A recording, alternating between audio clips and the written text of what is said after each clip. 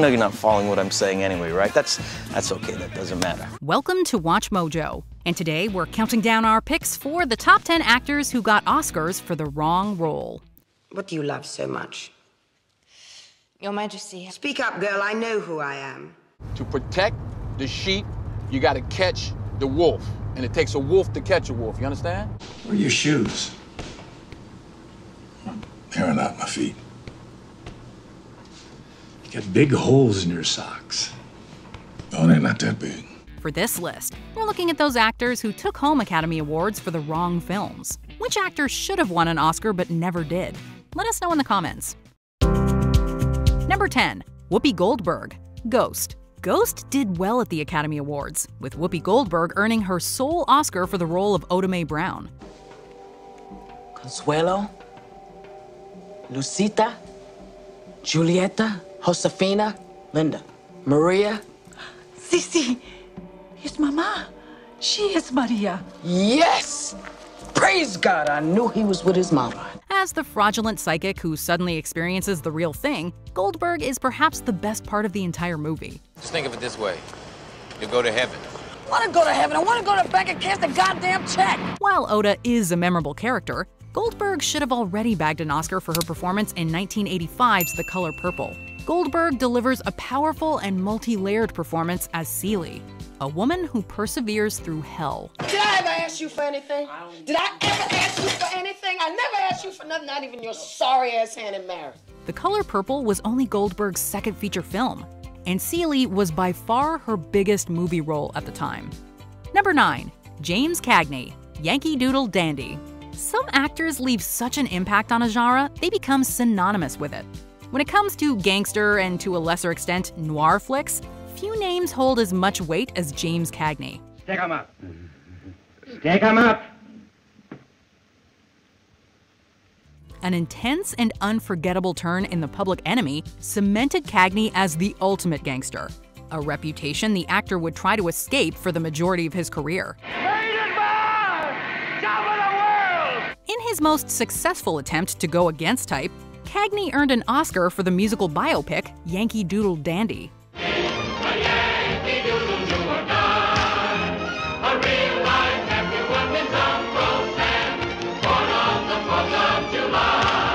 As good as that performance was, it's a crime that Cagney never earned an Oscar for the roles that shaped his legacy, particularly White Heat and Angels with Dirty Faces.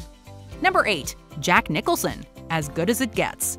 Over a career spanning decades and dozens of fantastic roles, Jack Nicholson won 2 Best Actor Oscars, the first for One Flew Over the Cuckoo's Nest, and the last for As Good as It Gets. Listen, I really think you have a chance here. I mean, the best thing you have going for you is your willingness to humiliate yourself. Nicholson is naturally great in the 1997 romantic comedy, but As Good as It Gets is ultimately just a footnote in the actor's storied career. You make me want to be a better man. When it comes to performances, Nicholson should have probably nabbed a few more Oscars during the early 70s. 5 Easy Pieces, The Last Detail, and Chinatown represent Nicholson at his absolute best. Forget it, Jake. It's Chinatown. Number 7. Jack Palance, City Slickers. One of Hollywood's greatest supporting players, Jack Palance had been setting the standard for scene-stealing bad guys for nearly half a century before he finally won an Oscar for City Slickers. Cowboy leads a different kind of life when there were cowboys. They're a dying breed. Still means something to me, though. Palance is a joy as the tough-as-nails Curly, but City Slickers came at the tail end of a career filled with more complex and significant roles. You're a low-down lying Yankee. Prove it. No, Dory. In the 50s and 60s, Palance consistently delivered great performances, and even earned Academy Award nominations for Shane and Sudden Fear. Once you've lost your heart to the theater, it's hard to get it back. Palance certainly deserved to win an Oscar at some point, but his best work happened long before City Slickers. Number 6. Morgan Freeman, $1 Million Baby. Surprisingly, Morgan Freeman has only won a single Academy Award, Best Supporting Actor Oscar for $1 Million Baby. As a former boxer turned gym hand, Freeman brought heart, gravitas, humor, and narration to the role of Eddie. People die every day, Frankie. mopping floors, washing dishes. And you know what their last thought is? I never got my shot. Because of you, Maggie got her shot. Freeman's filmography is not exactly lacking in excellent entries, but the actor's turn as Red in The Shawshank Redemption manages to stand out even amidst a sea of great roles. Rehabilitated. It's just a bullshit word. So you go on and stamp your form, Sonny, and stop wasting my time. That year, Freeman lost out to Tom Hanks's Forrest Gump at the Oscars, a decision that is still one of the Academy's most polarizing. Oscars for Unforgiven and Seven wouldn't have hurt either. Yeah, I sympathize. I sympathize completely. Number 5. Denzel Washington, Training Day. After winning a Best Supporting Actor Oscar for Glory, Denzel Washington finally took home the Best Actor prize for Training Day's Dirty Cop. So it was a real client. Boom! You never know, that's the point. A rare villainous turn for Washington, Detective Harris is an irresistible force of nature, the type of role that elevates a decent movie into a great one. The thing is that by the time Training Day was released, Washington should have already scored a Best Actor win for Malcolm X. You're not an American. You're an African who happens to be an American. You have to understand the difference. We didn't come over on the Nita, the Pinta, and the whatchamacallit. We didn't land on Plymouth Rock. Plymouth Rock landed on us. An epic performance worthy of such an ambitious biopic, Washington brought the historical figure to life completely, embodying Malcolm X's public and behind-the-scenes persona. Oh, I say it again, you've been had. You've been took. You've been hoodwinked, bamboozled, led astray, run amok. Number 4. Judi Dench, Shakespeare in Love. Although Shakespeare in Love left the 71st Academy Awards with 3 Oscars, including a Best Supporting Actress win for Judi Dench, these victories were muddied by the aggressive marketing campaign that preceded the ceremony. I bear witness to the wager and will be the judge of it as occasion arises. While charming as Queen Elizabeth I in Shakespeare in Love, Dench has had plenty of weightier roles throughout her career, some of which she earned Oscar nominations for. But I know something of a woman and a man's profession. Yes, by God, I do know about that.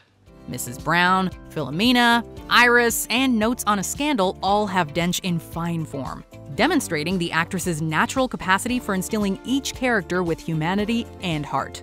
I signed it because I believed I committed a terrible sin and had to be punished. But what made it so much worse was that I enjoyed it. What? The sex. Number 3. Leonardo DiCaprio, The Revenant. For the longest time, Leonardo DiCaprio was that A-list star that just couldn't win an Oscar. 4 nominations came and went before the Academy finally decided to break the streak, handing DiCaprio a Best Actor win for The Revenant. I'm working on it. You can work on it later when I'm done talking to you. Look at me, Scout. That's enough! You're forgetting your place, boy. As far as I can tell, my place is right here on the smart end of this rifle. Although DiCaprio produced an impressively physical performance for the grueling Western film, the actor should probably have won an Oscar for his career-making turn in What's Eating Gilbert Grape, a challenging role that could have been unbearable in less capable hands. Hey! Do the siren, okay? Do the siren, all right? The Wolf of Wall Street also brought out the best in DiCaprio in the most entertaining way. By the time you read about it in the Wall Street Journal, it's already too late. Number 2. Elizabeth Taylor, Butterfield 8. A Hollywood legend, Elizabeth Taylor lit up the screen as few actors have ever been able to. Have you ever stopped to think that perhaps you bring out the wildness in me? With you, who has time to think? Nobody's likely to claim that Taylor didn't deserve an Oscar for Who's Afraid of Virginia Woolf, but the actress herself was less impressed with her other Academy Award-winning film, Butterfield 8. He left me money.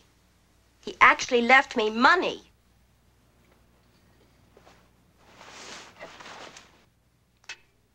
Well, what would you have done?